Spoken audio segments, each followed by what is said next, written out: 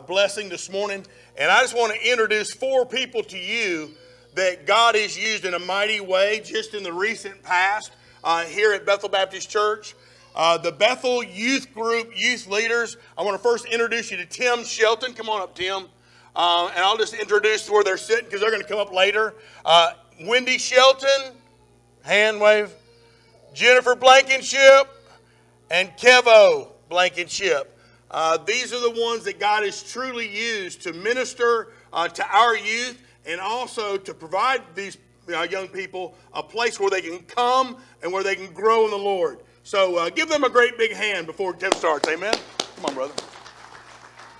First of all, that last song is a pretty cool song because it's easy to remember that the gods of the mountain, that our God is the God of the mountain and we're up high. It's not ever easy when you're low, when you're struggling, when you're going through a hard time. It's never easy to remember that that's the same God. But we got to remember that and praise Him for the good times and the bad. I want to ask Jennifer and Kevin and Wendy to come up with me because they need to help recognize our kids too. I get the honor of being the one that does the talking on this just about every year. This year we've got 4 that we're going to recognize. One of them couldn't be here. 3 of them have been with us for a long time, but I'm going to start off by calling the one that's been here with us the longest up here. Cheyenne, will you come up for me, please? So as Cheyenne is coming up, we got a reminder Wednesday night of exactly how long Cheyenne has been here with us. I think since you could walk just about, right? So Cheyenne's been with us for a long time, and we love her. Amen. The story that we got reminded of how long she's been here with us was actually Wendy the other night, because we were talking about how long we had been working with the youth here. And Wendy said, "You forget, I taught classes forever before you ever started." She said, "I remember when CIA started, what was it, the 3 and 4-year-olds? 3, 4, and 5-year-old cubbies. 3, 4, and 5-year-old cubbies, and Cheyenne was one of them. My memory of Wendy teaching that class when I started working with youth, Wendy was working with them kids. I remember her carrying a kid under her arm like a sack of potatoes because the kid was being so bad she was trying to get him to Brother Bill. Thankfully, that was not Cheyenne. That's what we're thankful for. But Cheyenne, we want to know that we're proud of you, yes, that we see huge potential in you, and we look forward to watching you grow up into a young lady. Amen. Thank you. So this is a gift from the church that we wanted to get for each one of you guys. So thank you very much. Stay up here for a minute. Now I'm going to call these next 2 up here at the same time. Bree and Summer, will you come up? For anybody that don't know Bree and Summer, they're sisters. Ramona and Beezus. Beezus and Ramona is what Kevin has called them ever since Kevin got here. They've been with us for quite a while. What, 5th, 6th grade? Is that how long y'all been coming here? Something like that? A hot minute anyway. So they've been with us for a long time, and we're very proud of them as well. I'm also going to share a story about the first time we ever took these 2 somewhere. Oh, Lord. It was actually the last time we went to Gatlinburg with the youth group kids. And I think Stacy was still helping with the youth then. What I remember most about these 2 is a couple of things on that trip. We had like a free night where we wouldn't go into the conference, and we got to go out and explore town and got to see different things and do different things. So we would just sit on the sidewalk where we could see the kids going into the different stores, and really we wasn't paying that close attention. I'm just going to be honest as to which store they was going to, until Bree walks out with what amounted to a machete that she had bought at a knife store. And then they also bought a lot of candy that night, because they were at about 7th grade at this point. They bought a lot of candy that night, and who bought the stuffed animal that caused the incident? I still have it. So she bought a stuffed animal. When we get back to the cabin, they get started fighting over said stuffed animal. And before we know it, I think Bree was pulling Summer around by her hair, or was it the other way around? Summer had me by the hair. Summer had Bree by the hair, and we had to separate them 2. So, but they were jacked up on candy, trying to fight over the stuffed animal. So that's one of the things that I remember about the first time we ever took these 2 somewhere. But all 3 of these young ladies have grown up into tremendous young ladies, and are going to be tremendous women. We're already starting to see the fruits in summer. One of the things we were talking about Wednesday nights with the kids, we were challenging them to identify their gifts and use their gifts in church. Amen. As they grow older. And Summer's already doing that. In case anybody doesn't know, she's helping teach transfer on Sundays. So she's already starting to help teach and give back, and I know these other two will soon as well as they grow up. So we wanted to recognize you two and tell you that we're proud of you, and we can't wait. And I'll be there Thursday night to watch our two graduate. So we have Bibles for each one of y'all as well. And the one that couldn't be here, we get the honor sometimes, since we have pretty young ladies in our youth group, we sometimes get the honor of having their boyfriends to start coming as well. So JR, if you haven't met JR, is Summer's boyfriend. And he's been coming for 3-4 months now. He's very regular on Wednesday nights and here a lot of Sundays when he's not at his dad's, visiting with his dad or at church with his mom. So he's here with us quite a bit. And Wednesday night, he's very active in the class. He's talking, he's participating, so we're very proud to have JR here with us as well. So we've got a Bible for him somewhere for you to take to him, and we'll see him Wednesday night on that. So if everybody would, thank you for letting us be part of your kids' lives. Thank you for letting us contribute to them, and we hope that we've done good enough and we've done well. So thank you, everybody. Stay with y'all right. See, we get Bree and Summer in the middle, and get Wendy over here by Tim. That way we got the two leaders on either side. There we go. This is picture time, y'all. Tisha. I thought you could say what time. Get a baby. That's a good picture up there.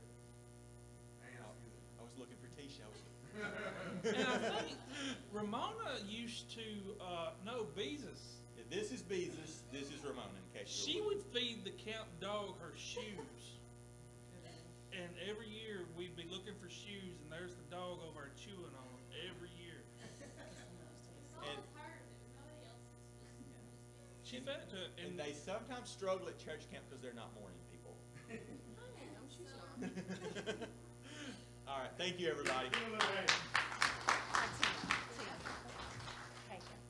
Oh, we are going to have cake in the fellowship hall after to recognize these three. If anybody wants to join us.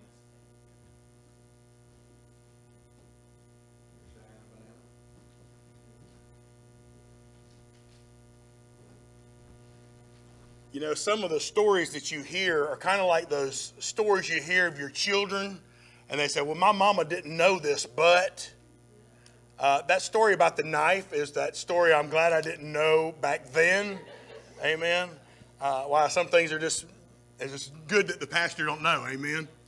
I am so incredibly proud of Cheyenne and of Bree and Summer, and I'm thankful for adults that have been willing to sow their lives into the lives of these young people.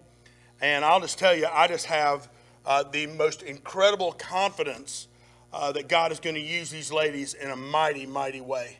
I want to thank Jen for getting these Bibles. These Bibles are very, very nice. They're Bibles that have a margin on each side for note-taking.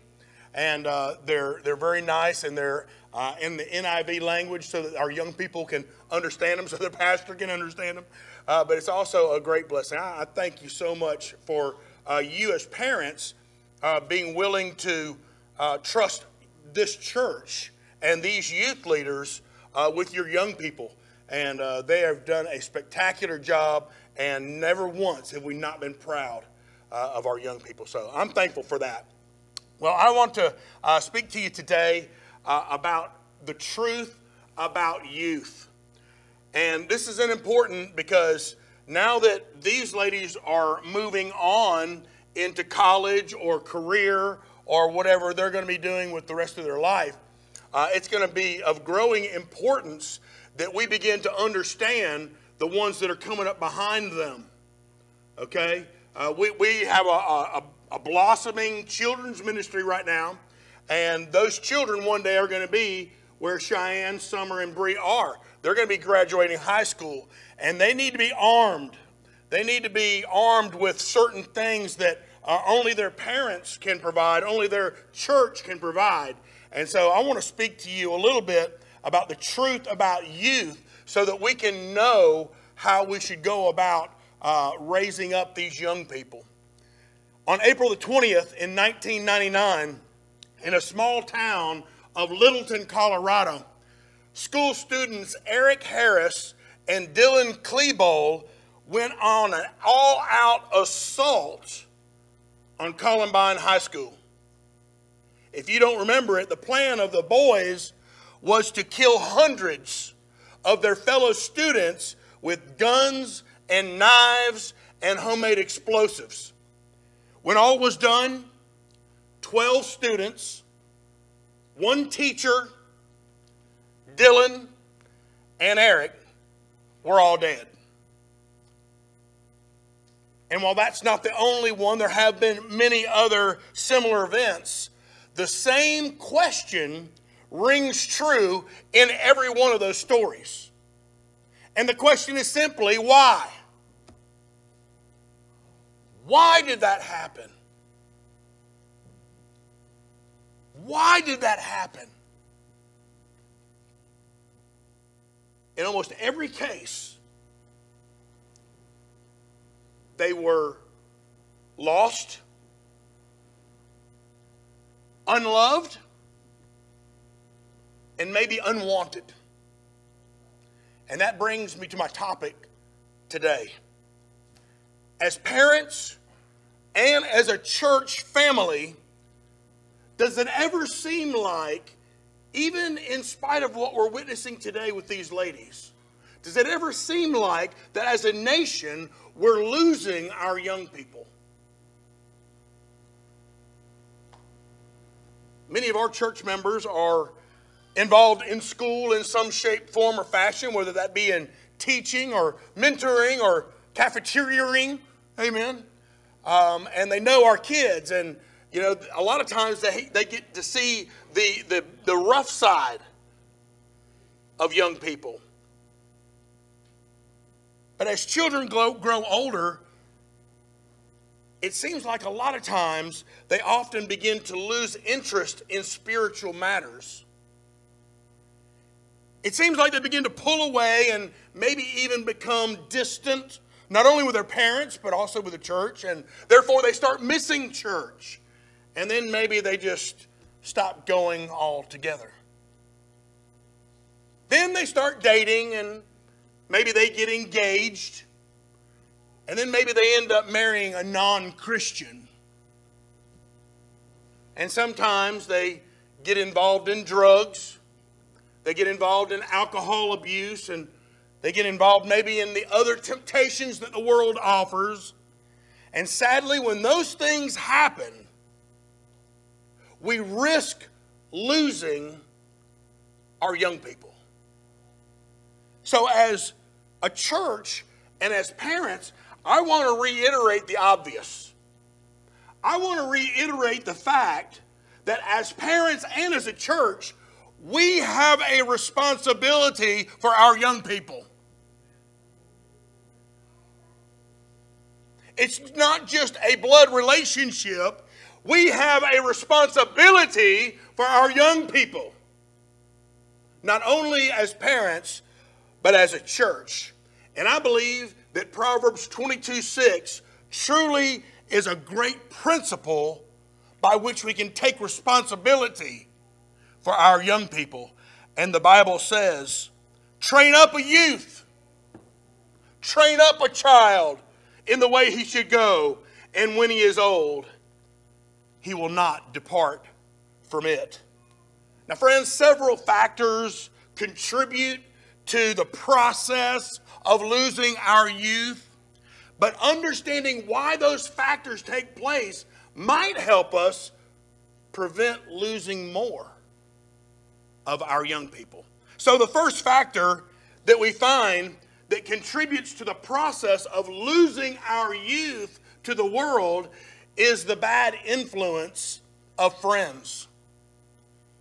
Friends often are the most influential on youth. Why is that? Because that is who they're spending the most time with. Amen? They might just get 3 or 4 hours with their family in the evening. They might get an hour or 2 through the week with their church family, but they're spending 8 hours a day with their friends.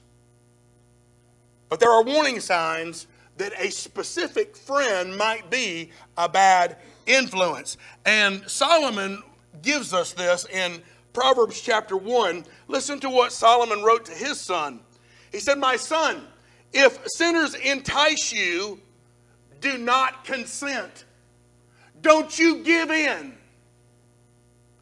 If they say, come with us, let us lie in wait to shed blood. Let us lurk secretly for the innocent without cause. Let us swallow them alive like in Sheol and whole like those who go down to the pit. We shall find all kinds of precious possessions. We shall fill our houses with spoil.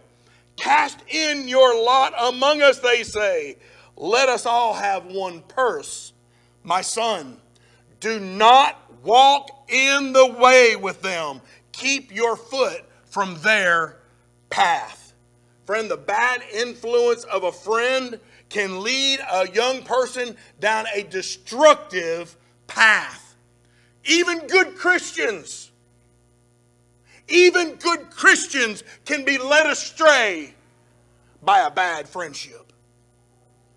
Proverbs chapter 12, verse 26, Solomon wrote, a righteous man is cautious in friendships, but the way of the wicked leads him astray. The Apostle Paul himself, perhaps more than anybody else, he recognized that friends can mislead you. Here's what he wrote to a church. He said, don't you be misled. Don't be misled. Bad company corrupts good character. Even a good Christian can be led astray by a bad friendship. So how is it that our young people get led down this path of destruction? Well, several reasons. I believe at least number one, like anyone, they begin to gradually drift. Anybody ever been there? Skip one time, and then the next time it's that much harder to go back, isn't it? Start skipping your personal time with God, and then all of a sudden it becomes increasingly difficult to get back in the groove.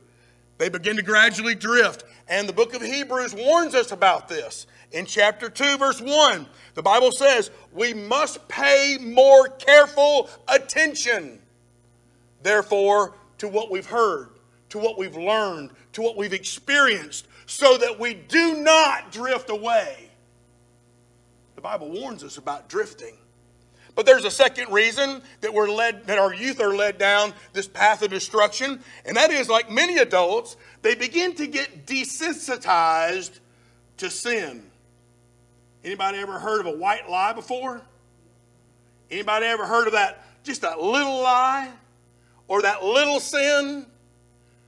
That's the result of being desensitized to sin. And the Bible warns us about that too. In Psalm 1:1, the Bible says, blessed is the man who does not walk in the counsel of the wicked, nor stand in the way of sinners, nor sit in the seat of mockers. The Bible's real clear. Don't be desensitized to sin. Sin is sin, it's real, and it will lead you down a path of destruction. Now there's a third reason that our young people can be led down this path, and that is, most of all, pressures begin to mount when they feel outnumbered. When they feel outnumbered by worldly people, they begin to just fit in and go right on with the same things that they're doing. But you know what? God warned about this too. In the book of Exodus chapter 23, God was talking to his people, and he basically said, don't follow the crowd in doing wrong. Don't follow the crowd in doing wrong. Do not let them live in your land, or they will cause you to sin against me, because the worship of their gods will become a snare to you. You see, God didn't want his people, God didn't want the Hebrews to fall victim to the influence of those other so-called religions.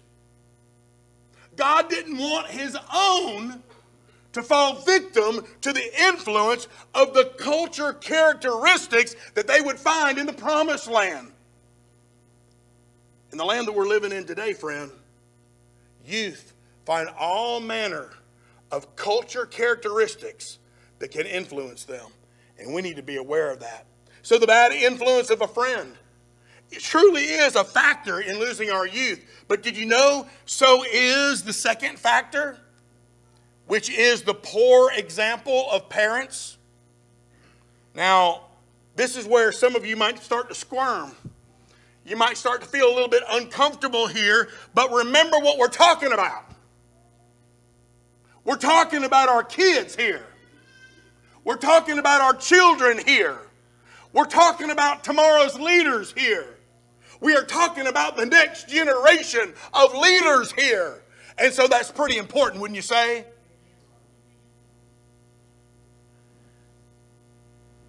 Our youth, I believe, are the most precious gift given to us by God. Because they influence not only today, but they influence our tomorrows as well. And at least part of the reason why we're losing them is because young people learn from what they see. Okay?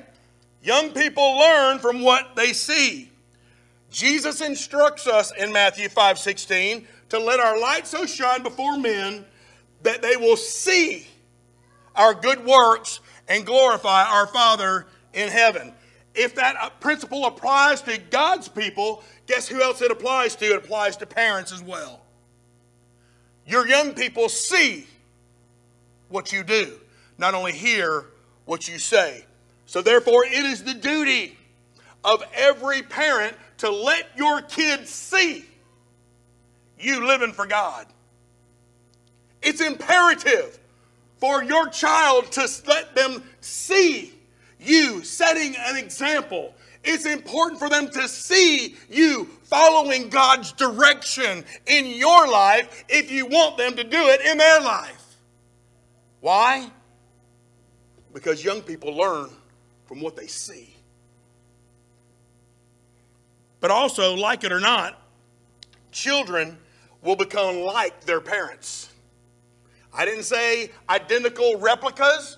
They won't become exactly like their parents, but you can put this in the bank.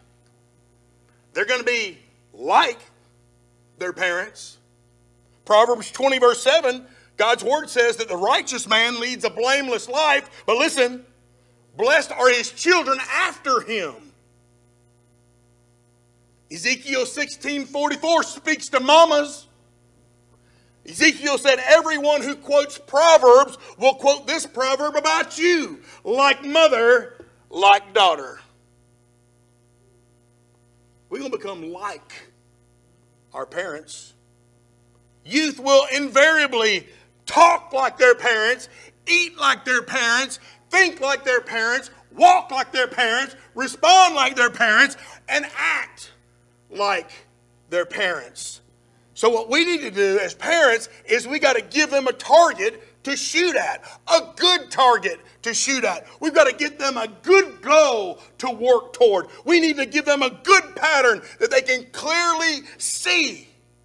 And friend, in so doing, you will give them something that gold or silver could never buy. Why? Because not only, friend, do they learn from what they see, they're going to become like our parents. But also, as parents, how many of you know that your actions speak louder than your words? Uh-oh. If your actions speak louder than your words, then you need to make sure that you don't just tell them that you love them, but that you show them that you love them. Okay, Bill, how do I do that? Well, one of the ways, Proverbs speaks of it in Proverbs chapter 3, verse 12. Listen carefully. My son, do not despise the chastening, the discipline of the Lord, nor detest his correction. For whom the Lord loves, he corrects, just as a father the son in whom he delights. So how does God love?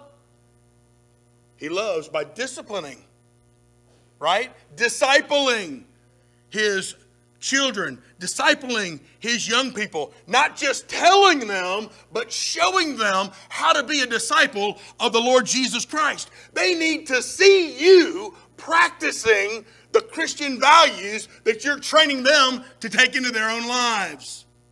So don't be surprised. Don't be surprised when your young person turns out just the way you trained them to be. because they're going to be like their parents, and they're going to learn from what they see. And it's because your actions speak louder than words. In Deuteronomy chapter 4, God spoke to this, to his own people. And here's what he said. He said, listen, you people. Listen, my people. Be careful and watch yourselves closely. Watch yourselves closely so that you don't forget what your eyes have seen, what you've learned, what you've experienced, and then teach them to your children and their children after them. So this brings into light that, hey, we're not only talking about our own kids, we're also talking about our grandkids, right? So no matter how old we got, we're still in this process of training up young people. It's so important. In many cases, today's young people have the bad influence of friends. Sometimes they have a poor example of parents, but there's something else that they've got going against them. And that is the third factor, the weak image of the church. You know, from the time that children are old enough to pay attention to what goes on in church, they begin to form this image. They form this image of the church, but they also are forming an image of Christianity as a whole. What image is being formed for our young people here at Bethel Baptist Church? Is it one of compassion and training and teaching and loving and showing and exempling? The image of a strong church, the image of a faithful church is very powerful. And it can last long into the lives of our children. But what do they need to learn? What do young people need to see from the church and from us as members of the church? Well, first of all, they need to get help understanding the Bible.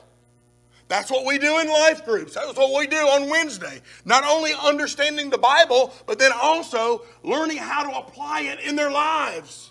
Right? I mean, think about it. If we don't teach our kids about the Bible, who's going to? Exactly. Nobody. So that's our responsibility. But they also need to see and learn something else. They need to see the Bible in action. They need to see the Bible in action in you. They need to see the Bible in action in all the lives around them. But they also need to see the conviction and the strength of the church.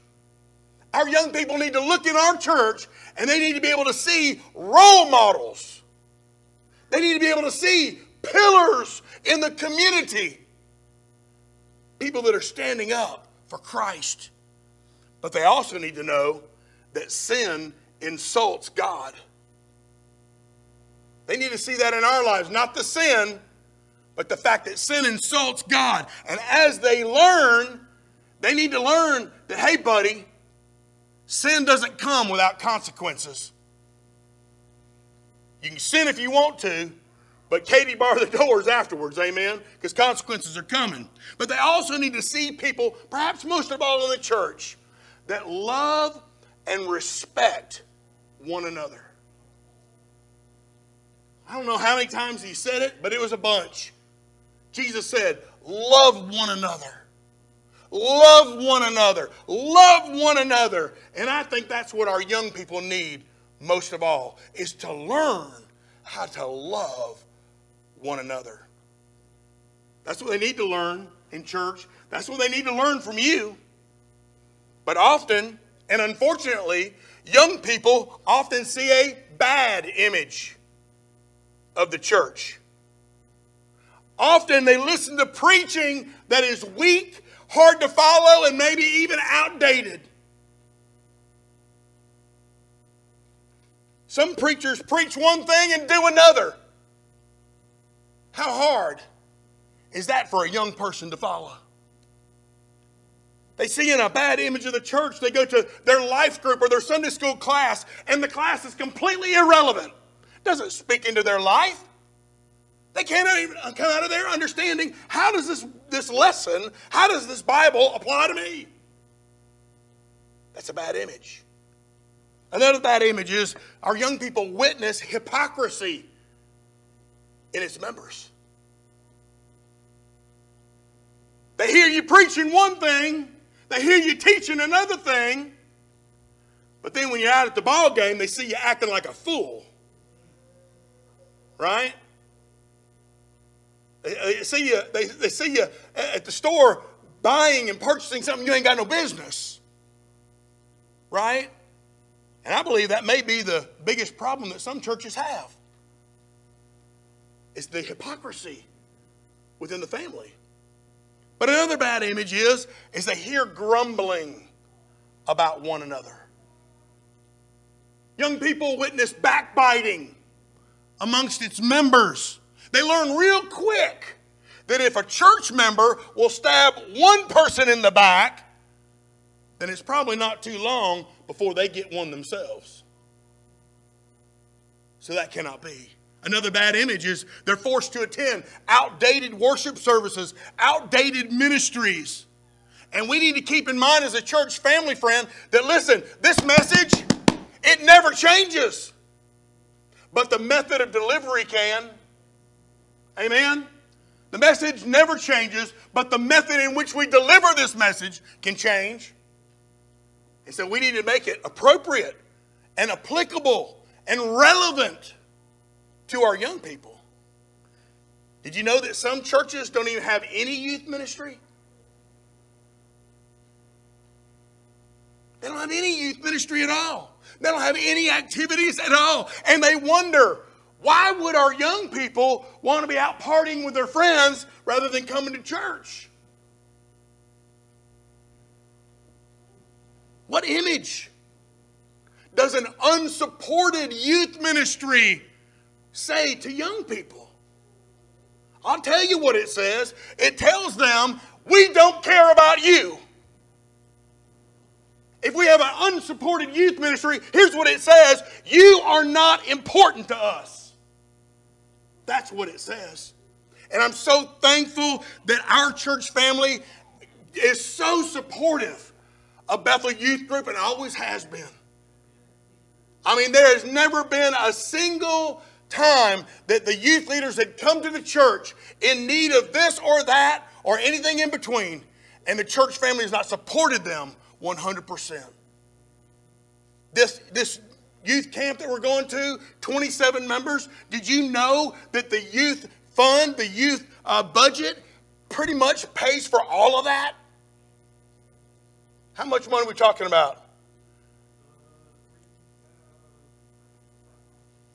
Thousands and thousands of dollars to make sure that your child, your young person, goes to youth camp where they can be exposed to the glory of God being manifest in that kind of place. Thank you, church, for supporting Bethel Youth Group. Again, I am so thankful, friends, for the countless hours. You don't hear about them all, but I'm thankful for the countless hours put forth by our Bethel Youth Group leaders. And I'm going to ask them to stand up one more time. Miss Wendy Shelton, Jennifer Blankenship, Kevin Blankenship, and Tim Shelton. Amen.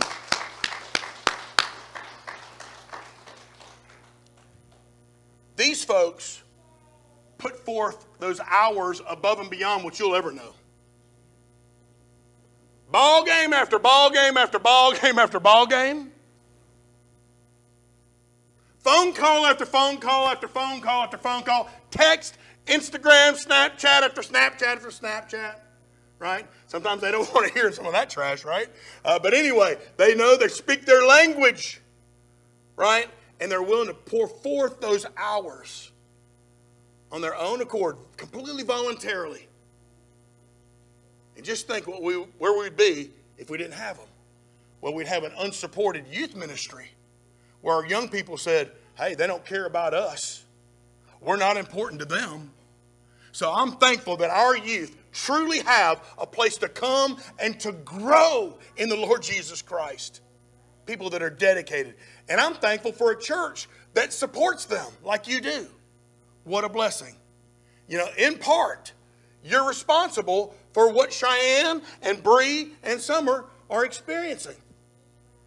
You know, you didn't go to class with them, but you know what? You sure did support them. And I think there are ways that we support our young people that are so valuable. And I'm so glad that I serve in a church that does that. Today's young people, they might have the bad influence of friends. They might have a poor example in their parents. They might even suffer through a weak image in the church. But then they got one other thing going against them. And that is the pull of the world. Even though this is my last point, this is probably the number one reason why we're losing our youth. Even in the church, I think that sometimes we judge our kids unfairly. We judge our kids sometimes by the way that they look. Maybe they got long hair or tattoos or piercings. Maybe we listen to hear the music they're listening to. I can't understand why anybody would like Christian rap, by the way. Amen. But some of them like it, right? Some of them listen to Christian heavy metal. Great. I don't know why they do, but great. So here's what I say. If they got long hair or man buns, I got you covered, brother. Amen. I love you, man. Who cares? It don't mean that God loves them any less. It means that I love them even more. Sadly, sometimes teenagers find more acceptance in the world than they do here at church. That's a problem. It's a big problem. No wonder they're drawn more to the world than they are to a church. I mean, think about it. The world uses technology. They got technology. Most churches are way behind the curve in what they offer their young people in this area. I mean, in most cases, if a young person can't download it, if he can't look at it, then it ain't cool and he don't want it. That's just the way it is. But the world also uses the internet. And now the internet gives our teens access to a whole lot more than they should ever have access to. A Google search will get you the following results. Pornography, 85,200,000 sites. Sex, 1,640,000,000 sites. Jesus, 591 million sites. I say, praise God, Jesus beat out pornography, amen, but he kind of fell short of sex. These are pretty scary statistics for what is coming against our youth, for the kind of temptations the world is offering our young people. So you might say, Bill, in light of all these things that are going against our young people, how can we win them back? How can we keep them from straying in the first place? Now I pray that this is not an oversimplistic solution, but here it comes. The bottom line is this: the church must be more influential than the world. We got to make a bigger difference in the lives of our young people than the world ever could. It's going to take things like the time and dedication that our youth leaders have poured into our young people. Not only in this generation, but in generations past for 113 years here at Bethel Baptist Church. We must be more influential. We got to be a good example for them, not only as parents, but we got to be a good example for them spiritually. We got to get them involved in a church that really cares for them and provides for them, and also provides solid adult support. That's how we can win them back.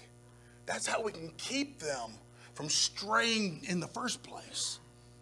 But finally, as God's family, as the church family, as our young people's church family, we need to always follow biblical standards.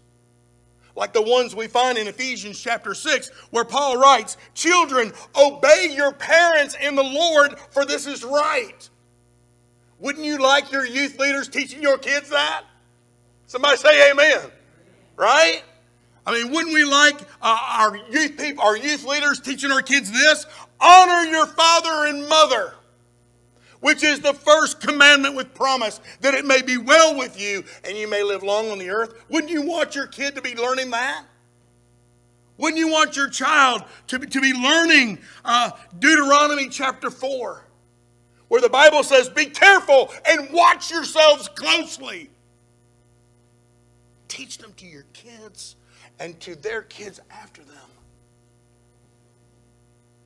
Proverbs 22:6. Train up a youth in the way he should go, and when he's old, he won't depart from it. Training up, friend, is hard work. You don't train up your youth by sending them to church one time a week. It's every day. Over and over again. Repetition is the parent's greatest tool. Teaching them over and over again. Now, what's going to happen if we don't do these things? What's going to happen to our young people if we choose not to get them involved, not to be a good example, and not to always follow biblical standards? Here's what's going to happen. Alcohol abuse. Here's what's going to happen. Drug abuse, maybe even drug addiction. Trouble with the law.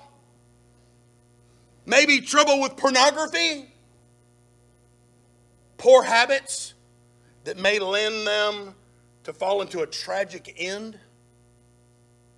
That's what could happen if we don't get with it. But I want you to know today that ultimately, a vibrant, ongoing, intimate relationship with Jesus Christ is one way to win your child, to win our youth, and to make sure that our youth don't drift away. See, Jesus really is the answer. He really is the answer if we want any person to be won back. And if you don't believe me, then you just ask me. Because you are looking at the personal embodiment of Proverbs 22:6. Train up a youth in the way he should go, and when he's old, I ain't old. When he's old, he won't depart from it. You see, when I turned 17 years old and my mother and father were divorced, Mom and my brother, we immediately moved hours away down to Orlando. And I moved from a church where I was plugged in and getting fed, had youth leaders like we do here at Bethel sowing into my life, going on mission trips, teaching Sunday school, doing vacation Bible school, doing all manner of activities. But when I got taken out of that family and moved to Orlando, I didn't plug back in. And you know what started happening? I began to drift. And before long, I started getting desensitized to sin. And then I felt outnumbered, and I started walking down this path of destruction that almost led to my personal tragic end. By the grace of God, after 17 years, I returned to the way I should go. A living embodiment of Proverbs 22:6. It's legit. It's biblical. And it's true. I pray that you'll begin to have the passion that Bethel Baptist Church has for young people. And that you'll begin to understand just how truly important they are. Because if we just let them go, their friends, the world will take them down a path of destruction that will break your heart. But like I mentioned,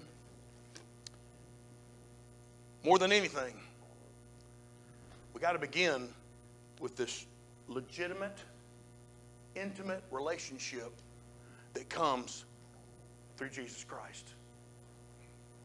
That's why the investment of time, blood, sweat, and dollars goes into this youth camp, because we know that's where it begins. It begins with a relationship with Jesus. Maybe you've been a Bill Barlow. Maybe you've been like me and you started down a path of destruction and you started to get desensitized to sin, and maybe you've begun to drift. I want you to know that today, your God waits for you with open arms. And you can make a decision today to follow Him, submit to His will, and you can be saved today. You just follow whatever the Lord is saying to you. Be obedient to God. Amen. Let me pray for you. Our Father in heaven, we rejoice at this opportunity to share the truth about youth. And Lord, we thank you so much for your love and your affection, for your compassion, and I guess in my case, most of all, for your incredible, amazing grace. Lord, thank you for not letting me go. Lord, thank you for not letting me go the way I was being led. Thank you for gracefully and lovingly redirecting me back into the way that I should go. Father, I can't help but believe that there's someone else in this room that's got the same experience as their pastor. Father, if it's time for somebody to come home, Lord, I pray you'd use this service to do it. And that, Lord, I'm not who I used to. And that you would be encouraging them and drawing them to you. Lord, again, we thank you for our young people.